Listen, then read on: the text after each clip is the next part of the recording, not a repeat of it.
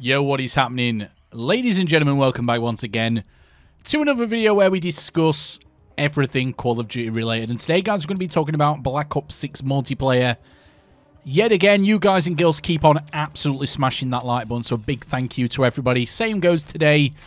You know, once this video gets 100 likes, I will upload immediately, or as soon as possible, another video discussing whatever I feel like talking about in Call of Duty Black Ops 6. So, yesterday's video, guys, I kind of feel a bit embarrassed about it right now. I made a video just talking about that skill-based matchmaking. I kind of think that something's changed within the parameters of skill-based matchmaking, SBMM, whatever you want to call it. And as soon as I made that video, later on in the evening, I went on and played the game. I was kind of surmising that maybe now, you know, because COD's on Game Pass, that there's a lot more people playing Call of Duty, so therefore there's more casual people playing it, because, again, towards the back end of Modern Warfare 3's life cycle, the only people left playing that game were the sweats anyway, you know, people who just play Call of Duty and nothing else. So I kind of made an assumption incorrectly, and again, I'll hold my hands up, guys, I do apologise to you all. They changed something within skill-based matchmaking in the game, either from a programming level, or maybe that just there's more casual people playing the game. And here I am, one day after making a video, just completely disagreeing with yesterday's video. I must have just got lucky. I must have got lucky that, for some reason, Activision was like, right, let's give this guy 2 or 3 days of decent-to-play lobbies where I do actually quite well. And again, I'm not a top 5% player, where if you are a top 5% player, regardless of whatever skill-based matchmaking they have in the game, you're going to be able to do well pretty much every single game anyway, just because there's not enough players there for them to match you exactly to like a 1KD threshold. Because you're that good at the game, if you're top 5%, that it's never going to be able to match you against, you know, 6 other players on the opposing team to actually balance it out, so you're all as good as each other. However, when you're a casual like me, you know, I play loads of different video games. I've got no muscle memory or anything for Call of Duty, because I play, you know, I still play Apex Legends. I still play a bit of XDefiant, even though I'm kind of at the verge of giving up on that game. You know, I play loads of different video games, so I don't even have muscle memory from the likes of people who just play Call of Duty, nothing else. So obviously, skill-based matchmaking, it's pretty easy for the game to maintain a 1KD ratio on somebody who's got a massive pool of players to be put against. And yeah, guys, pretty much the gameplay you've seen in the background is just like every single game now I play in. I'm sure maybe in 2 or 3 days' time, Activision will probably think, yeah, we've given this guy, you know, enough lobbies where he can't even get a 1KD. Let's throw him in with some lesser players now. But it just sucks, guys, doesn't it? It's like you cannot have fun on video games anymore. There's no point to play a video game with the intention of getting better at it, because even if you get better at it, it makes no difference. You know, your gameplay is still going to be the same old boring 1KD experience, which, unless you're a top 5% player, that's all you're going to ever get. I know there's other YouTubers who are critical of Call of Duty. They have much better gameplay than me because, well, number one, they play Call of Duty and nothing else, and they have a lot more free time on their hands. You know, they're not casuals. Like, I don't know, just off the top of my head, the Rick. The Rick has really good gameplay, but he's not a casual guy. You know, he streams every single day, he uploads videos. He's not really a casual at Call of Duty. I don't think he plays any other game, correct me if I'm wrong. So, you know, that's just what he does, and he does it very well. So obviously, even with skill-based matchmaking in the game, he can still get incredibly good gameplay because he's, you know, a top 5% player. That's kind of what level I think he's at. Again, there's other YouTubers out there like 8 Thoughts, Blame Truth. They're similar to me, you know, they're just dirty, filthy casuals. Even Foley's, I'd say, is a bit of a sweat, same as the Rick. And I don't mean that in a derogatory sense, I just mean that, you know, they're better at the video game. And a lot of people seem to think that, oh, you can't have an opinion on Call of Duty if you suck at it, or even if you're average. Like, the amount of people I get in my comment section saying, Simon, you're just moaning about it, you're mad cause bad, which just immediately to me means that you've got an IQ no higher than 50, because you can't have a debate with me. You know, considering that I once played, you know, LAN tournaments when I was a lot younger. Don't get me wrong now. I'm in my 40s, guys. I'm old as hell, you know, compared to the majority of gamers. But, you know, when I go on these websites where you can, like, you know, click your mouse button and it kind of gives you reaction time. My reaction time's still, you know, in the top 20% of people worldwide.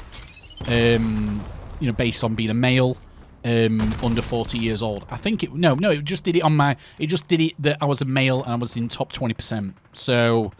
I'm pretty happy with that result. I don't know if it's good or bad, but yeah, top 20%, guys. So, by all means, I can actually still do well at a game if I main it, if I get the mechanics right. You know, you get to the point where you don't even have to think about what you're doing, what button you're pressing. It's just a shame that Call of Duty continues to push this, because again, it must make them money. It must make them money, but again, like I've said in various other videos, it's just a pathetic way of... you know, just playing video games. Like, yes, have skill-based matchmaking in ranked modes, but like the amount of times I get shot round corners, you still get packet bursts in this game, and that's obviously down to the developers wanting this game to just be a 1KD experience for, I'd say, 90% of players. 90% of players are going to get the 1KD experience, and you can even look at videos what Nero's done. Like, Nero did a video where... Again, I'm sure most of you already seen this video because Nero's huge. Nero did a video where he created a brand new Call of Duty account. He downloaded Black Ops 6 and he played with that account. And actually watching it, it is comical how bad the players are he's played against. He's literally just running rings around them and they can't even kill him. And that's obviously the problem with skill-based matchmaking. And we've not even discussed, like... the whole two-boxing thing, which I've said in other videos, that you're going to get people cheating anyway to get around the skill-based matchmaking. It's like, I watched a Blame Truth video earlier today where he said in the video, and don't get me wrong, I enjoy Blame Truth's content, not going to lie, but some of the things he does is shady as hell. Where he actually says, don't worry guys, this is not a sales video, this is not a sales pitch for SBMM Off, which is basically just a VPN service. But instead of it being a monthly subscription, he's trying to get all his viewers to spend 40 quid, $40 or whatever, to basically avoid skill-based matchmaking. You cannot really get rid of skill-based matchmaking with a VPN. All you can do is kind of increase the chances that you're not going to actually be in with loads of sweaty players. And to be fair, guys, that's only going to work for the really, really good players. If you're an average player and you try to go on a VPN and go to, like, Egypt or somewhere like that, yeah, you might get slightly easier games, but 40 quid? And you can't even have it on a monthly subscription. Alarm bells should be ringing, guys, for any VPN service which will not let you do it on a monthly subscription. Because, like, there's loads of VPNs out there where you can try a month for £2 or £3, and then you can cancel. The only reason SBMM Off, as it's called, according to Blame Truth, is that apparently that it does something different, guys. Blame Truth we're talking about in his video. But yeah, it's not a monthly subscription, guys. It's just a one-off fee. You only pay one time only, but it's 40 quid. Sorry, $40. The only reason it's got a one-time fee is because they know that people are going to download this. Within a couple of weeks, they're going to realise that there's no magic fix to get out of that. So this company wants to get 40 quid off you immediately instead of just getting a month's worth of VPN usage, which is $5 at most. It's kind of crazy. Like, come on, you know, Blame Truth. I like your content, but stop trying to scam your viewers, mate. It's as bad as that hair growing device what 8 Thoughts keeps going on about, where you were trying to sell that to people, which I don't even know what happened. All I just see is 8 Thoughts taking the piss out of him for trying to sell people a hair growing device or something. Guys, I don't really know what he was talking about. You know, if somebody wants to let me know in the comments section, kind of give me a bit of a broader view on what the hell was going on with those videos. But guys, you can't really get around skill-based matchmaking unless you're 2-box.